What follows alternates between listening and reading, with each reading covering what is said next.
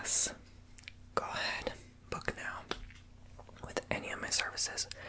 Whether you book 15, 30, or an hour, the cheapest option per minute is always going to be the longer session you book. So, for example, 15-minute is what, like, let's say $49, right? 30-minute, which is double that time, is, you would think it would be $96. It's actually, I believe, around $84. Like, it's actually cheaper per minute the longer you book. So an hour is going to be about, even cheaper per minute. So I always say book the longer one. You get your money's worth and you get a detailed session, rather than paying once for $15. It would end up being more expensive for you, but I understand people's limits and stuff. But yes, I just wanted to make that very clear. That's why the pricing is arranged the way it is, so that it's cheaper for you the longer you book, Alright, so yes, I'm excited to offer an hour. I've always technically been doing an hour. Like, people, basically what they do is they rig the system, right? They book an hour ASMR custom video and then they request a tarot reading. It works. It works. I do it. I've done quite a few, but I do notice that every tarot reader offers an hour-long service. Like, I feel like I'm the only one that doesn't. I only offer 15, 30, and that was because of time restraints. And but now I'm ready. I feel like I need to advance in my tarot reading even further. And let's see how it goes. I personally enjoy the hour sessions, I really do. So I'm like, why not, because 15-minute anything feels so rushed, even like the Reiki healing, like, I can barely get much done, so that's why I always recommend the longer services. Alright, so let's get that out the way. Today's video is going to be really interesting. I went to this event recently, and there was like a group gathering. It's like a rejuvenate your soul type of event hosted by Alba Wyman, who does hypnotherapy sessions, past life regressions, and I got a past life regression back in 2019. You can see it on our YouTube channel. Just type on YouTube, search Black Hole and the Sun, Alba Wyman, you'll find it. And you can watch my whole session there. It was really interesting, and you'll get to know me more, and more of my soul history, I suppose. And then after that, I went through the whole program of hypnotherapy to become a transpersonal hypnotherapist. So I did all 700 plus hours, or it was like 500 plus hours, however much it was.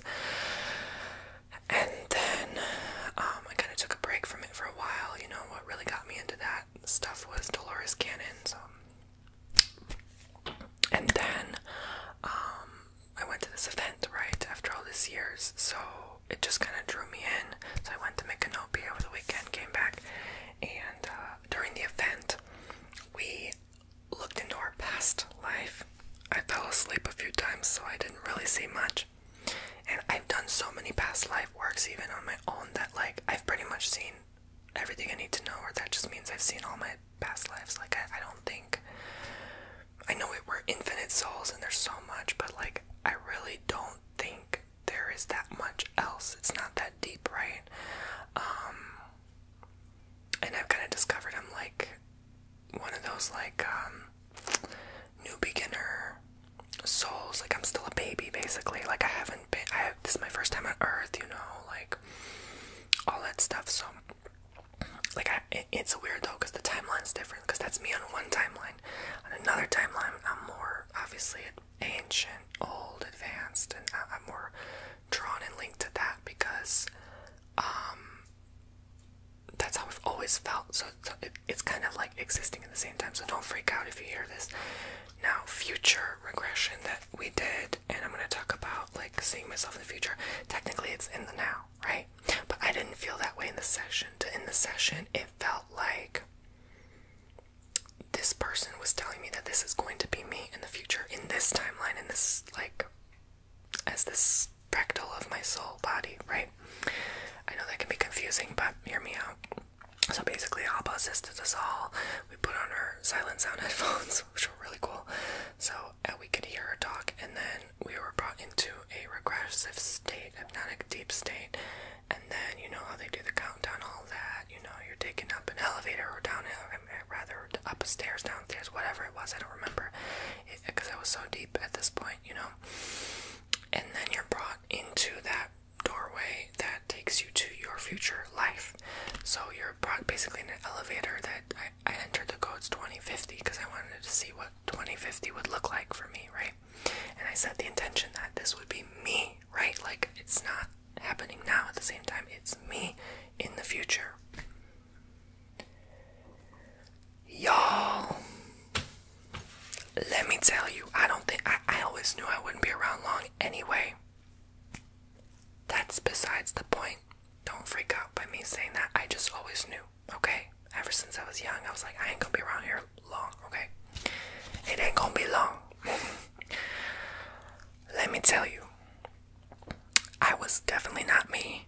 I was a woman named Layla, Laila, something like that. Like, I wanted to say Layla at first, but I'm like, that sounds freakishly like Star Wars, I think. I never even seen Star Wars, to be honest, but I heard of a Layla in Star Wars, so I'm like, okay. It felt more like Layla, though. Like when I heard it, it was like my name being called. It was Layla. So I walk out that elevator, and I look like Catwoman. I look like I'm wearing like a tight latex material, but it wasn't latex. It was like a futuristic outfit, and I'm in this building, and I'm walking like this in these like heel looking boots, I don't know, and I'm looking badass, like, so I'm a 49-year-old woman, okay, and I have a job, alright, so I have some notes here that I wrote, so I'm gonna kind of be going back and forth, but yeah, like a latex-like clothing, but not really. It kind of had like a sharp cutout here, like a almost like a W, and then it like went over here, but it was like almost looked like it was part of my skin because it was so tight. And I did see that in other like self-hypnosis future events, like people's clothing, like 2070 and onwards would be like this. You know how this kind of looks futuristic, but like almost attached to your skin, like so tight, and it's gonna like cool you from the heat outside or something, or the humidity. Like, it's like your clothes are gonna be your air conditioning. Anyway, so this was the year 2050. So this long hallway, like super clean, super narrow. It kind of looks like hallways that you would see in like a super cool building in Dubai or something like that. But like, it had that weird vibe to it. I didn't like the world. I looked outside the window and the landscape looked like really desolate, brown and yellow, almost like you were in Venus, but a little more Earth-like, a little, just a tad. And I'm like, oh my god, there's like no life outside. It's like and then I, like, you know, in the session you get imprinted immediately, like, oh, we live in buildings, we don't go outside. You just don't do that. You just don't go outside ever. And I was like, is this the future, you know? But I'll get to that. I don't remember if it was, no, it was a different planet. Yes, it was not Earth, thankfully.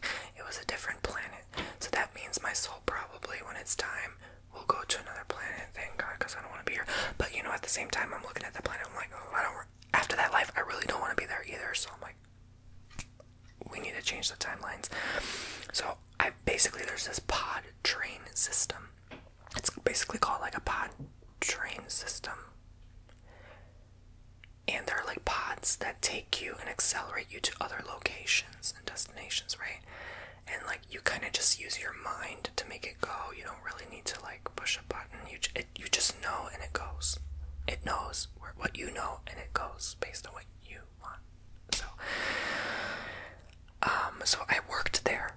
I worked there to help, you know, design, build, something like that, construct it, like architect the model, like make sure it's functional. It was more like, not architect, but it was more like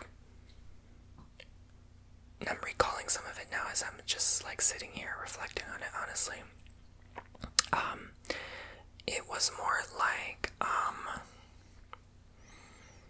making sure it's functioning properly, right? Like I'm responsible for the mechanics, the dynamics, like why is this person's pod moving too slowly? Oh, maybe because the electricity is, or it was more like energy rather than electricity, but anyway, so it's something we can't understand, which is why a lot of it it went so fast too, because we kept having to go move from scene to scene. So yeah, I found it really interesting. But yeah, I was responsible for making sure like the gears are flowing smoothly, right? The whole operation, it was more communicating with others, and then I say something and then they do something to make the train pod system work better. Like I had to go back and forth, go around and make sure everything was in order, everything was, so I was another worker of many, and I wasn't like a higher up or anything, but I felt higher up because I looked so bad. Sorry. So and then I was taken to another event, a scene. I mean, I would say so excuse me for going back and forth, but I died at the age of 63. But then I was revived 5 years later because I told them not to revive me for another 5 years. For some reason that had significance, like maybe I wanted to avoid something, or I thought it was my time, or sometimes when and you just want to get out of here already, it will just happen and you'll go because your soul just wants to leave already, you don't want to be here anymore. So but I didn't officially die until 83, so I'll get into that. But yeah, basically there was like an accident at the job site, like some piece of metal, like I didn't mean to enter a certain code a wrong way, and it like freaked out on me, and it just, I don't mean to be graphic, but it just went like, it just poked me. That's all I'll say. Like Steve Irwin, like, yeah, like it was not pretty, and it like multiple times, like here and here, like, yeah, it was not pretty. So the machine freaked out. I thought I was like a hacker or something, and it tried to attack me. So yeah, and then the workers came. There were I remember two tall men. It's weird I say remember because it's in the future, but this is the only time I'll agree with this, because there's no time and space in the universe. Everything is in the now. So technically this is already happening now as we speak, but I still haven't physically experienced that experience. I hope I never do have to. I hope that soul fragment already will experience that timeline and not make me do it. Do you know what I'm saying? And have to relive it and forget my life here. You know what I'm saying? So it's really freaky, but it's kind of freaky weird, because on another planet technically it can already be the year 2050 there. Does that make sense? So maybe it'll already happen. Does that make sense? So yeah, you can't really see something that hasn't happened yet. You get me, right? So yeah. But basically, yeah, I was like, okay, so, and then these two tall, like, really tall, average looking men, one with like blonde hair, one with brown hair, I forgot their names. I didn't write that part down. No, I did not. Their names were like, I think one was Tom or Thomas, another was like Bernadine or something. I don't remember at this point, but yeah, one had an odd otherworldly name like Layla for sure.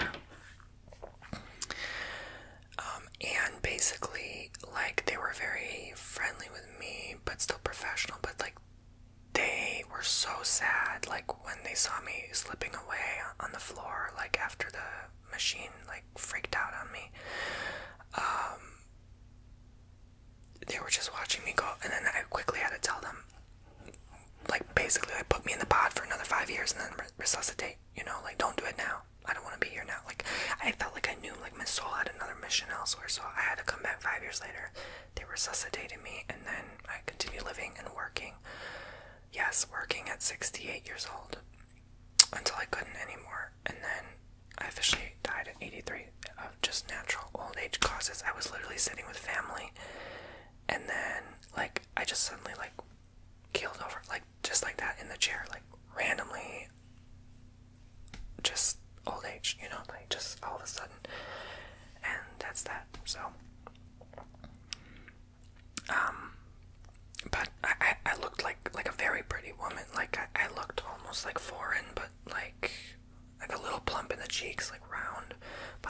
good figure and like just well put together, and I was like that even through old age. Like honestly, I didn't really look all that old up until last minute, really. So another event I was taken to was celebrating my birthday, so they celebrate birthdays there, and it's like a huge deal though. Like it's not like, oh, let's go out to Chili's. No, there it's like you gotta gather your family. It's tradition, all of them, your cousins, your niece, your nephew, everyone that's alive, and you have to have this like gelatinous cake. It looked like Jello cake, like a bundt cake that's like Jello, but it had like, it was weird. It was like other candies and life forms that were sweet that you could eat. Like it's almost like candy worms, but they were actual life forms, but you could eat them and they were good. Like they were not like, eating insects or something, you know what I'm saying? So and they had nutrients. Like there was a different way of eating. I had to inject the food. It's like this pink thick paste, and there's like a pod here in my arm, and then I have to, like, every day I come from work, I put that in the pod, and I absorb it, and it's my food without having to use my teeth to consume it. I felt like something with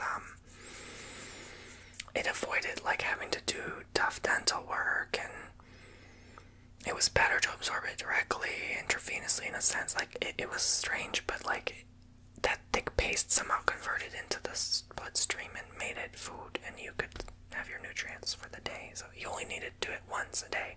In the afternoon was my appointed scheduled time, and I was satisfied. I was healthy. I was active. It made me energized. It gave me everything I needed. But we did eat. It felt like we ate sometimes, like only during like special events, like birthdays. So that was interesting. But it was still like jelly, like a smush. Like it's not like actual food. That's why it was like a gelatinous cake. And we didn't eat much of it. It was like maybe a couple, 2, 3, 4 bites. We didn't really attach ourselves to food. So it felt like we were more high vibrational, It definitely felt at least fourth dimension. I would say that sits in my spirit. Or like a really high part of the third dimension. Like,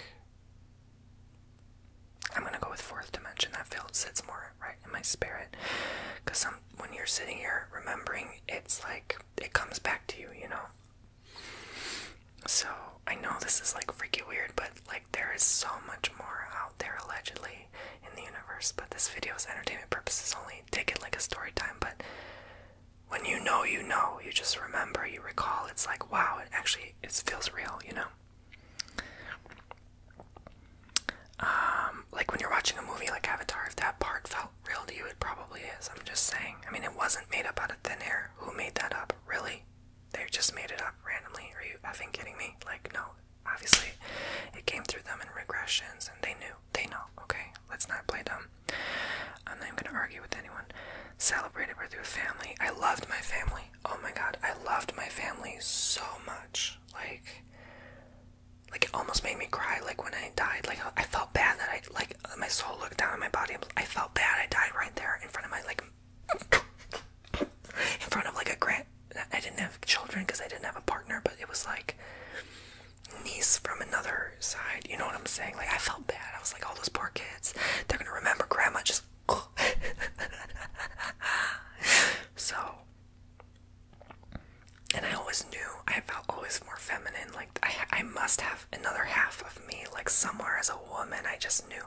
But I looked around my house, it was like very plasticky, like a clean plastic. It was a material that you don't have to clean, like it cleans itself. Like I would touch it, I would touch my wall, it'd be like this but plasticky, and it would like clean itself without you knowing or seeing. Like it emits like a vapor that just, but you don't see it. It's just I can't even imagine it. Like it's just like the clothing material. My mind couldn't even process what I was seeing. So, there was like one table that pulled out of the wall, and you could like sit there and lay, and it looked hard, and it was hard, like a hard white plastic. I mean, you think of those bathrooms with the baby stalls, right? You pull them down and they're all hard plastic, but when you lay on it, it somehow is comfortable.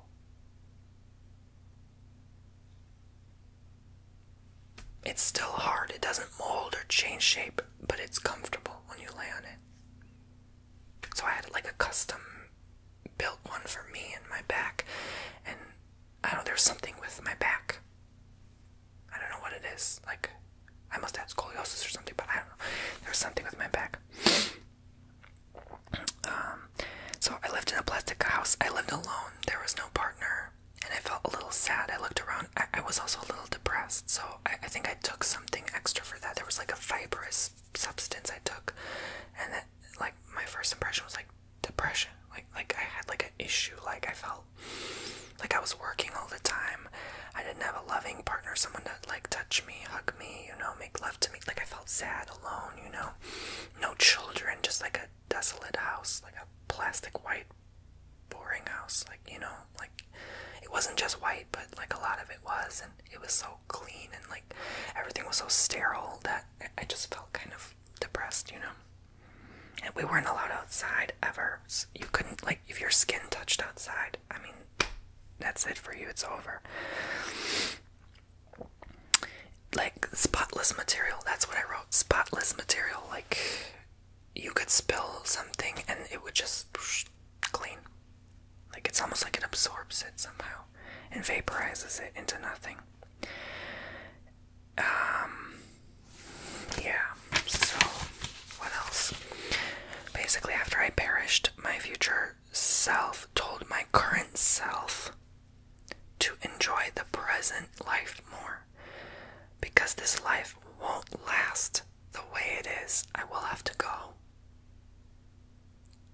And that's that. There's no question, ifs or buts. My soul knows when it's my time, and I just have to face the reality of all my future lives, but just truly remember to enjoy this moment now, then how amazing it is now. I can go outside. I don't have to, you know, let's say slave for a job I hate. I don't, you know, need a lover. I don't just have to eat jelly and inject other jelly in my body. Like, you know what I'm saying? Like, describing the pink squishy substance she put through her pod in her arm. That she used as food. That was her food. I don't have to do that. You know, like, I don't have to take this fibrous substance for depression, right? Like, there's so much. She tried to make me realize that, like, my life was so much better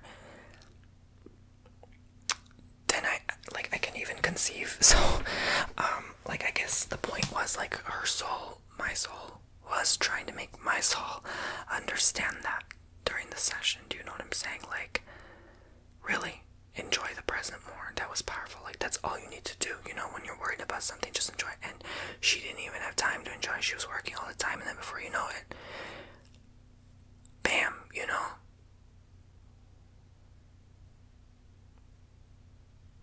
It goes fast. I felt cold and sterile during Layla's life, overworked. That's why I came home like, oh, I would put like the bag down and I would be like sore in my back, tired. And that's it. It was just the same thing every day. It was also every day. Like whatever week was in their life, month, every day. We call it 7 days a week.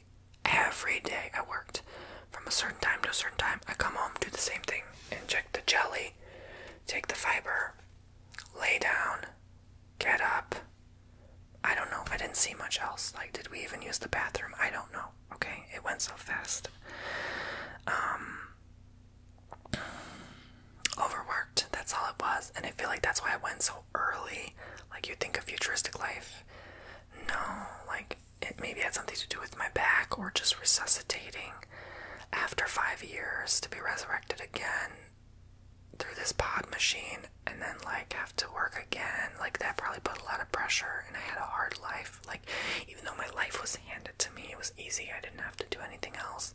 I didn't have to, like, struggle to get food, or, what's in the third dimension. But it was hard in other ways. It was hard on the soul, and I feel like those substances I was taking at the time were to help with that, but it still didn't. It didn't make everything go away, the humanity part, because I still looked human, I felt human. I could resonate with human. Even looking at the men I worked with, the two men, human. Oh, now I'm remembering more. I had kind of like a crush, or a little ounce of special connection with one, but he didn't want anything with me, and they were so, like, cold and sterile too, in a way that I almost want to cry. Like, she had more of a human part of herself than they did, and that's why she suffered more, but she kept it to herself, because they can't know if you're feeling too much. Then they might, like, put more of a certain thing in your jelly, do you know what I'm saying, so that you're, like, sterile and cold. So yeah, she kind of suffered to herself.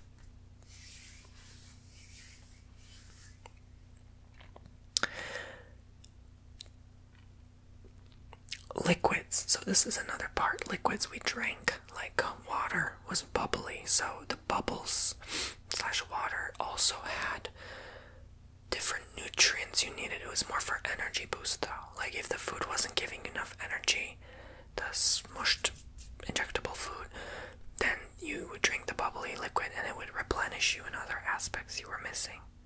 And something with the blood, like it did something, nourish the blood or something like that. Everyone traveled by pods, yeah. Lands of planet looked yellow and brown and desolate. So yeah, I basically said all of this. So, not the nicest world to live in, unless you like working all the time and you like everything, you're a control freak and you like everything clean, like obsessively clean, then that's for you.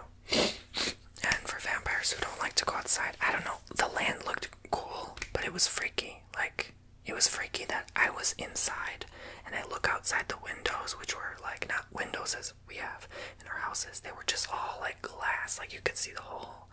There was no interruption of your view, basically. But it was curved glass, so, like, I guess it would, like, I feel like the curve was for the wind. Like, it was very windy, so it would, like, bounce off the walls, so it wouldn't make noise, rather than, like, a square wall would really rip through in terms of wind and be kind of damaging to the building architecture over time. Excuse me. I felt bad for her, for myself, that's me, that's a part of me, and it's like, whoa, we didn't have much time to, like, heal through whatever I was, like, experiencing, but I feel like, why did she choose? That was the big mystery. Why did she choose 5 years break? That at least we had the choice to do that, to be revived, but still freakishly weird. And yeah, I don't think they expected that decision, but because by the time I passed temporarily at 63, I was higher up in the workplace, that they respected my decision to say, okay, we're gonna keep you in a pod for 5 years and we'll bring you back. So really weird, really strange. But I felt like I felt better when I got brought back. Like, it took that depression away, and that's all I remember. So yeah, that's Layla. Shout out, respect to Layla, girl, you're doing great. If you're out there somewhere in the universe at the same time as I'm living this existence, know that yo boo boo Tony, yo other half, or other fractal 1/8, 1/16 is here. They say we have 12 different fractals, so maybe 1/12 is here. Please remember, maybe you do, because you're in a future world, but keep going, you got this, girl. And if you already lived your life, I hope you understood your soul assignment for that life. You are loved. You are always loved and embraced, and shout out to you for embracing your humanity even through the cold darkness of such a sterile world with lack of feeling. Oh boy, what's ironic? They sure felt human when they saw me start to wither away, right? Oh, yes. That brought their humanity. That's for sure. That's for sure. They were still a little cold, but you could see almost the tears in their eyes. Yeah. Funny how that works, right? In a weird way, funny how someone's death can even heal you. Does that make sense? Anyway, maybe you got something out of this. I hope you enjoyed this story time of my future life. Oh, and the planet was called, oh my gosh, what was the planet called? Osiris, something like that. It was like, it was not Assyria, Osiris. It was not Sirius, no way. That's the first download I felt, Osiris, something like that.